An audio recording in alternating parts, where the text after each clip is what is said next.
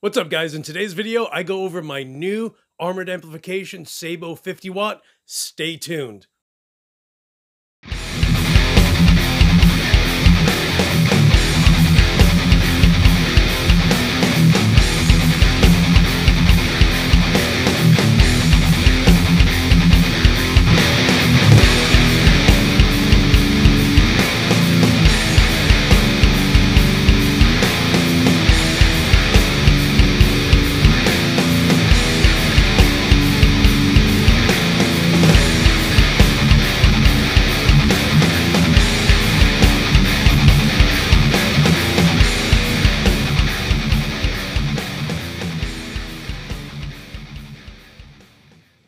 What is up, my Facebook fam? It's your boy, Torres. And if you've been watching my channel for a while, then you probably know that earlier this year, I was lucky enough to have the owner of Armored Amplification send me a demo or prototype of the Armored Amplification 50 watt Sabot head. Luckily enough, I have been granted the opportunity to own literally serial number 1 of the Sabot heads. So this one is completely hand wired by James, the owner of Armored Amplification in Florida. And, you know, it has a few little different tweaks than the prototype did. So I was just like, I need to go ahead and make a video featuring this guy. And it is absolute beast. So with this Armored Amplification 50 watt Sabot, I am using my new VFE Dragon overdrive pedal because that thing is an absolute monster. And as some of you probably know, I actually went ahead and got rid of my Fortin Roach, and it has been replaced with the Peppers pedals buff out buffered pedals. So huge shout out to Tony Peppers in New Zealand. Thank you again. And that thing is an absolute great replacement. And I'm glad that, you know, it's someone that I super appreciate, someone who I respect, and everyone, you know, clearly loves the Peppers Dirty Tree. I own 3 of them and love each and every single one of them. So let me go ahead, and I'll be using my 1991 ESP M2 Custom. This one is the model with the Seymour Duncan Nazgul in the bridge. And let me go ahead and switch the mics over.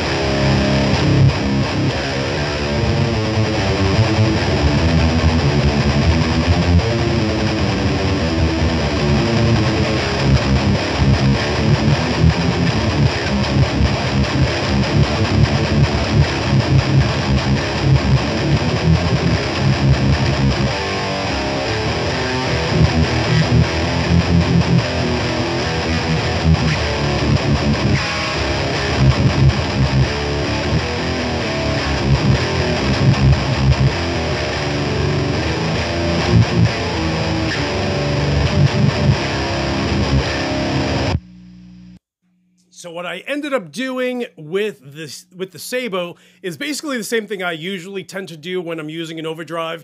So I have the level on the VFE Dragon set to max. I have the gain set to 9 o'clock just so I can have a little. And with that being said, adding a little gain, I actually cut it back on the Sabot itself.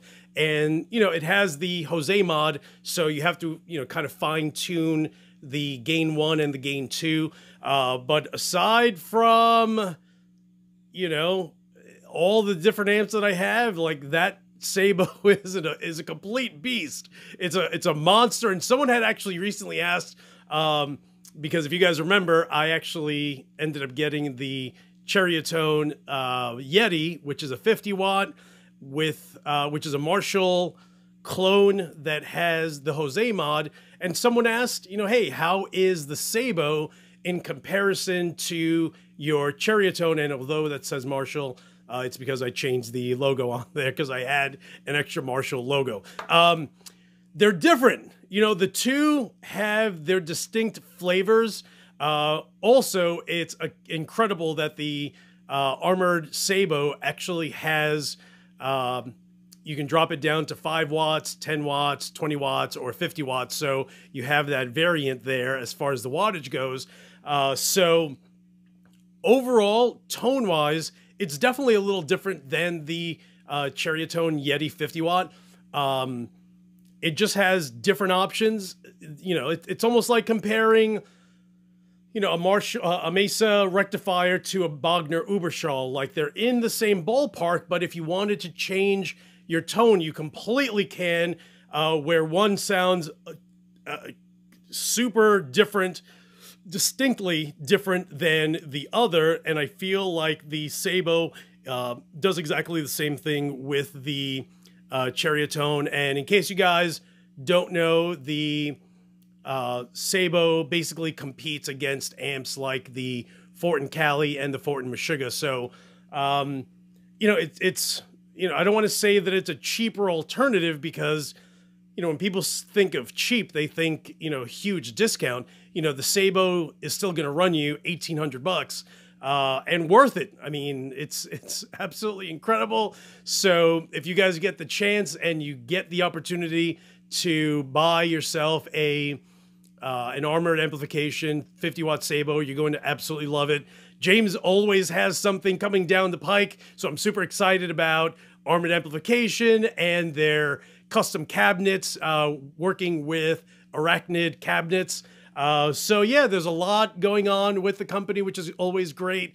And, you know, in the end, dude, you know me, man. I love all these companies, but, you know, we're at a time now where I've always been one of those guys who's just like, you know, lots of American products don't really do that well up against foreign gear, and it's completely the opposite now. You know, you have Kyle in Ohio with KSR, you have James with Armored Amplification down in Florida. There's all of these incredible companies that are coming out that are in the US, and not to say that KSR or Armored are just coming out, but, you know, it's definitely, you know, you got to root for the hometown team, right? And that, you know, I feel like James and Armored Amplification is just that. So let me switch over again. Let me stop yapping, and you guys can have another listen to the Sabot.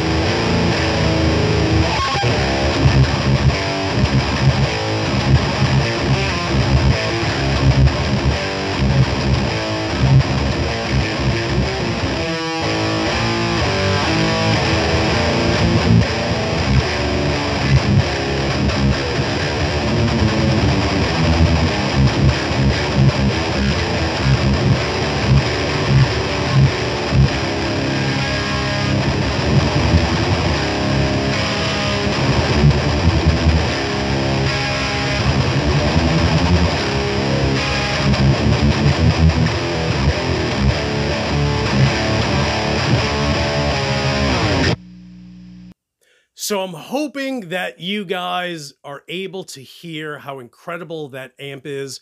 You know, I feel like the Sabot had a great amount of steam and it did great earlier this year. And then unfortunately we ended up getting into, you know, the whole COVID season, and that's just been completely crazy. And, you know, it's been hurting a lot of companies, but now that things are finally getting better, to me, I feel like, you know, it's time to get back to some normalcy. It's time to get some guitars, time to get some pedals, get some amps. And if you guys get the chance to buy the Armored Sabot, get it, or at the very least, consider getting the Armored Amplification Sabot 50 watt. I think you're going to love it. I'll put a link in the description below, so make sure you click on that. Guys, thank you so much for watching. You guys are the best. Hit the subscribe button if you haven't, jerk. And hopefully, I will continue making you guys laugh. Thank you so much for letting me reach. We're at over 3,200 subscribers, which is crazy. So thank you guys. You guys are the best. And keep sharing. And hopefully, you guys will get all your friends to get this channel up to 100,000 subscribers. Not that it'll happen. I don't think it'll ever happen. But that would be funny if it did. So guys, thank you again. Enjoy your weekend, and I'll talk to you guys soon.